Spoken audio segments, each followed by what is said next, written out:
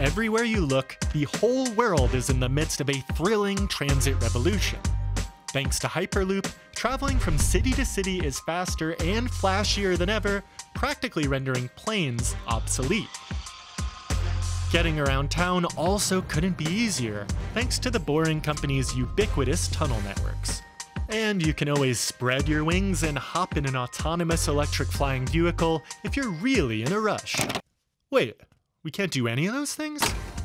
This is the world we should be living in, according to transit plans drawn up by tech's brightest minds. But this is what these projects look like in real life when they're finished.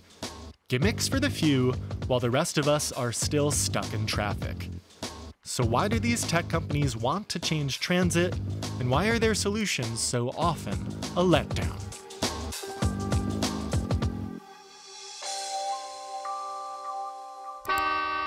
Transportation issues are nothing new.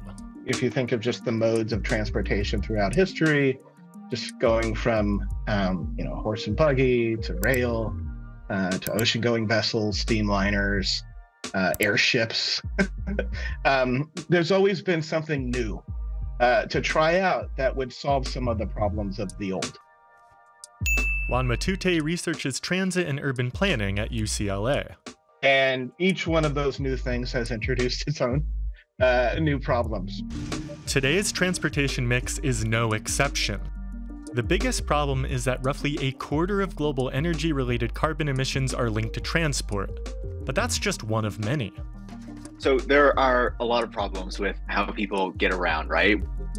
Paris Marx writes about technology, including a book about Silicon Valley and transportation. Many people have the experience of being stuck in traffic, and of course, people don't like that.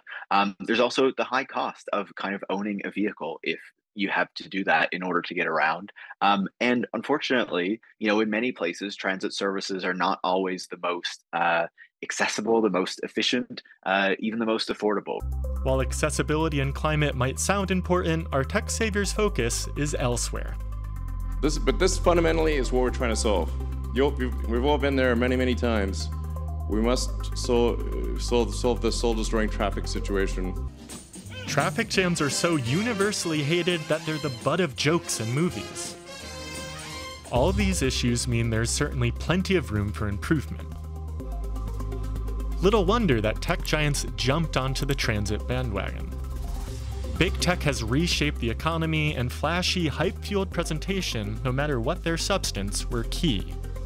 Just because Silicon Valley and because the tech industry has been so ascendant for the past decade or two, there is a real desire to see these companies address these problems. And so instead of kind of really mundane things like invest in buses and think about how we distribute street space and maybe make some cycle lanes, it sounds a lot more attractive to say, the cars are going to start driving themselves, and we're going to make this new tunnel system for transportation, and we're going to have flying cars finally. Investors and media lapped up high-tech, exciting new transit projects, and the companies saw potential too. People spend loads on transit. In the US, for instance, 16% of household spending goes to transportation, second only to housing. It's a major part of the economy. So when you look at the total addressable market for transportation innovation, it looks huge. It's much bigger than like a dating app or a new way to find a hotel room in a city. And so that can be very attractive. And while investors currently only have promises, not results to go on, it hasn't stopped them. For example, Elon Musk's The Boring Company, named that because they bore tunnels, get it, picked up $675 million in private capital in 2022. Local governments have also jumped on board. Musk announced deals promising to build underground tunnels for high-speed travel in Chicago and Fort Lauderdale in 2018 and 2021. Neither have been built. Tech firms see that many regions and cities lack adequate public transit and have moved in. In places where cities are still growing and there's rapid urbanization, you can use shared mobility as a transitionary service and as a way of filling gaps in the infrastructure. Part of the appeal these projects have for local governments is that private, tech-based solutions could help avoid fierce political debates and heavy spending usually needed for infrastructure. These problems would require us to have some difficult conversations about how we, distribute resources right now, how we, how we distribute road space, the types of investments we want to make in automobiles versus transit versus cycling, all these difficult questions. If tech can solve all our problems, we can just bypass the endless political debates, especially convenient in these gridlocked, polarized times. So the hype train is rolling, the venture capital is flowing, everything's fine and dandy till tech companies have to deliver on their spectacular promises. One of the most glaring examples is Hyperloop, a high-speed, above-ground vacuum tube popularized by Musk in 2013 and pursued by a number of firms. Billionaire Richard Branson, owner of Virgin, also got in on the fun. Anything that can transport people with clean energy, fast, efficiently, safely, is critical right now. And Virgin Hyperloop fits all the criteria you could possibly want. In 2017, Virgin Hyperloop announced plans to build overground vacuum tubes that would hurtle people at 670 miles an hour across the US, India, and the Middle East. But the closest these came to materializing was a single crewed test in 2020, which reached about 100 miles an hour, far less than promised. Costs were nearly 10 times higher, and the test ride transported just 2 passengers instead of the promised 28. In fact, Branson recently removed the name Virgin from the Hyperloop company he'd invested in, not a ringing endorsement. But even with all this disappointment, Branson's company came closest to the initial promises. Musk has pretty much abandoned the idea. And even if the technology worked, before Hyperloop takes over California at least, it will have to clear a major hurdle, as demonstrated by the state's never-ending high-speed rail project.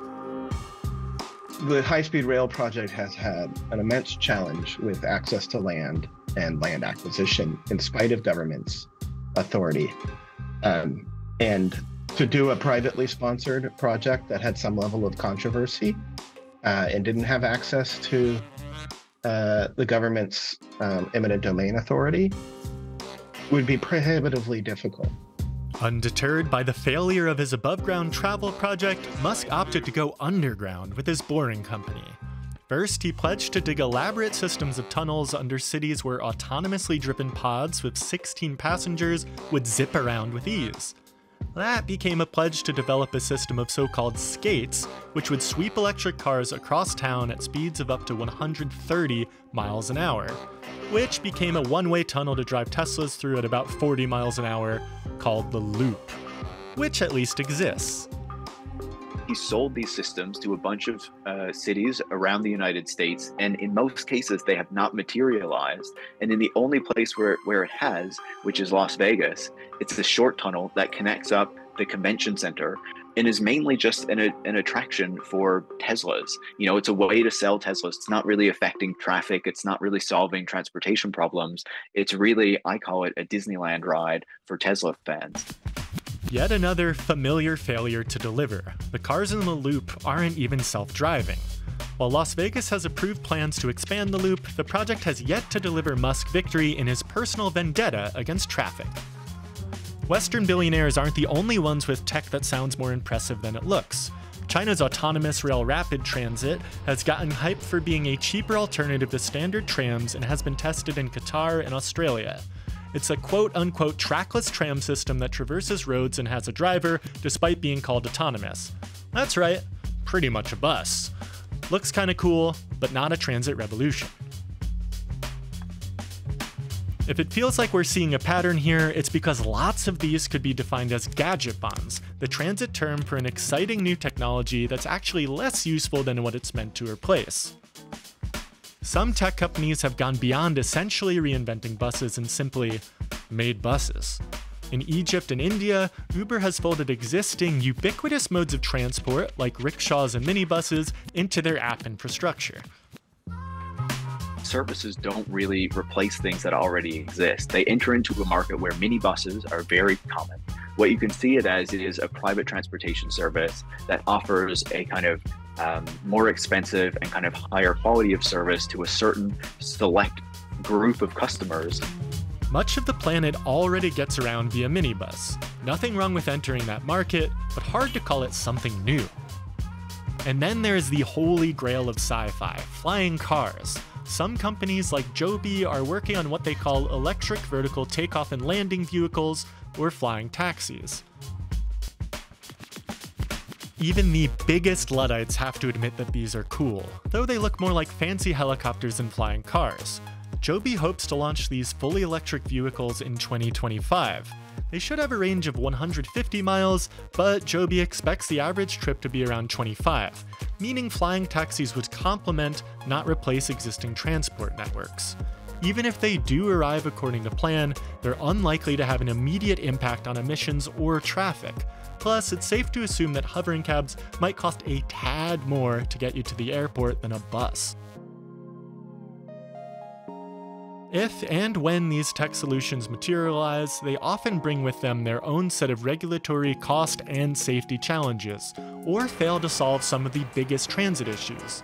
And even if some of these projects are green on paper, they won't impact human-induced climate change if they don't exist. Ideally, mass transit should serve the masses. That means recognizing it as a public good, something flashy private innovation distracts from. If we wanted to do it, we could have been making investments in transit service and investments in cycling infrastructure and doing, other things in order to address these issues, instead of waiting for the tech industry to create solutions that were never actually going to solve anything in the first place. Practical transit solutions that encourage people to ditch private cars are often a bit boring. While the electric buses popping up all over the world are cool, they're no flying cars. And transit researchers might be the only people on the planet who think e-bikes are sexy. I have one right here in the background. It's how I get to work.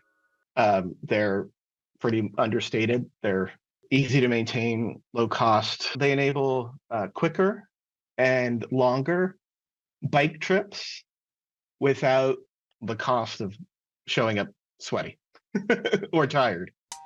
Bikes and buses are great local transit solutions. But what makes them really shine is dedicated lanes, like Bogota's bus expressways or Amsterdam's extensive network of bike paths. And there's always room for innovation, like in Medellin, where cable cars help traverse densely built, steep terrain. All of these, as well as more elaborate trams and metro systems, require public spending and planning. Which is another reason we've shied away from real solutions. Infrastructure isn't just boring, it's expensive. That's doubly so for environmentally friendly intercity transportation. Dense high-speed rail networks exist in Asia and Europe, but expanding these networks into regions where they don't yet exist and ensuring they're affordable and accessible is a costly proposition that only a state can afford to take on. Having to do that is that these are not technological issues, right? These are ultimately political problems. So it'll take much more than flashy animations to solve our traffic problems, let alone curb transit's climate impact. The billions in venture capital and heaps of attention these tech solutions garner would probably be better invested in truly boring, but more efficient, real solutions. Let us know which transit technology you see having the biggest impact on climate change in the comments, and don't forget to subscribe. We get a new video every Friday.